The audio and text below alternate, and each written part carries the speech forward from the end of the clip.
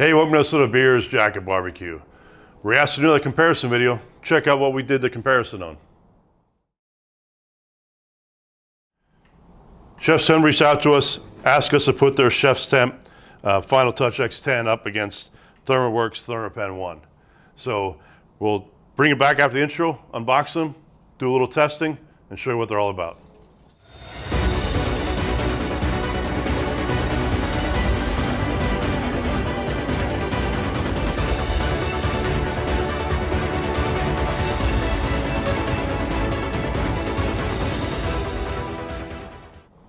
All right, so unpackaged both of them. Both come in similar cartons. Like I said, ChefsTemp, I do like their packaging. They added a little feature that makes this thing stand out on the shelf. It just gives a little depth to what their packaging does. Got a little foil going on here to bring your attention to it on the shelf. So I do like that. Again, not a big deal. That's what the world I live in on a daily basis is packaging. So those things like that jump out at me. Both have literature, instructions, all those things come in the booklets. But let's kind of go over the features. So Thermapen 1, the thing is, it says reads in 1 second in ice water. It does say other things will vary and how fast it reads. But open it up, temperature probe comes on, so it does from almost closed to a 180. You get your readings, you flip it, changes on every angle in 4 different ways that it changes as it reads. Do a reading in the ice water. You got 32 degrees there. So that's the features there. It does light up. The screen will light up depending on the darkness. Right now it's pretty bright out, so it's not going to light up, but it will light up. Let's see if I can make it light up here. Just trying to cover it. Like I said, it doesn't, just because it's so bright out here. ChefsTemp Finaltouch X10. Again, instant read. Does say 1 to 3 seconds reading in ice. Again, open it up. Try to see where the point is where you open it, that it kind of comes on. Does the 180, but it also does a 270, which is really nice when you're doing different things and you're trying to get in different angles with the thermometer. The other nice thing this does, well, again, it does, you turn it, it changes. It does have a hold button here. So the hold button, if you're in the back of an oven or you're over a hot fire and you don't want to sit there too long with it, you get the temperature you want, hit the reading and bring it back out and take a reading of it. But like I said, the nice thing with this that it does a 270 is really nice. And again, the screen brightness on this thing is tremendous. So really like that part of it, of how easy it is to see that screen. All right, so I realized we never showed it to you in the ice water. So we get a reading there. Nice and quick, 32, 31.9, nice.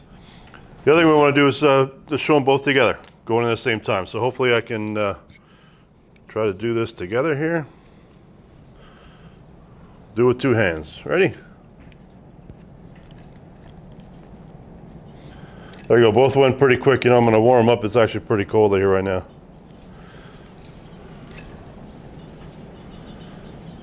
There you go. Hopefully you saw that one pretty fast.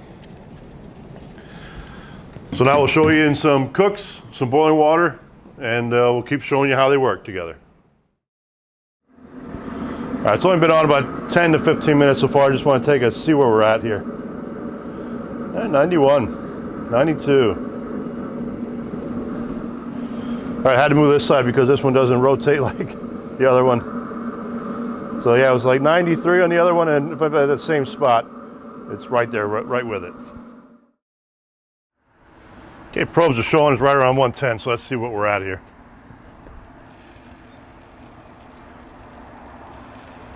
Just a touch under that on the one, and about the same where that was. We're just going to let them ride for a little bit longer.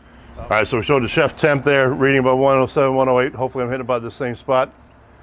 Or I'm sorry, it was about 105 if I remember right on that when we were reading that. About the same on both, so working identical. All right, they're showing in boiling water.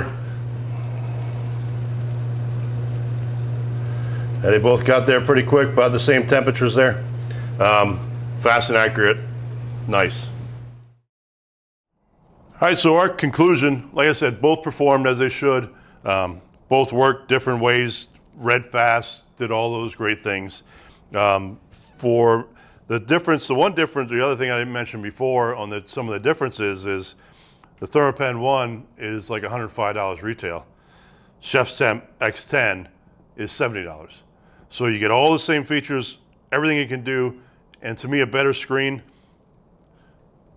and a 270 rotation.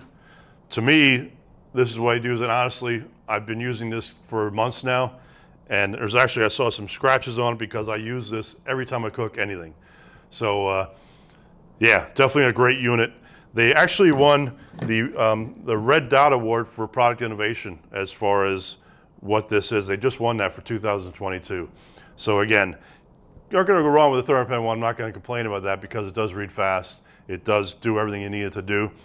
But to me, the convenience and the way that reads is the way to go. So hopefully, like you're seeing, subscribe to the channel, click the bell notifications, and we'll see you next time.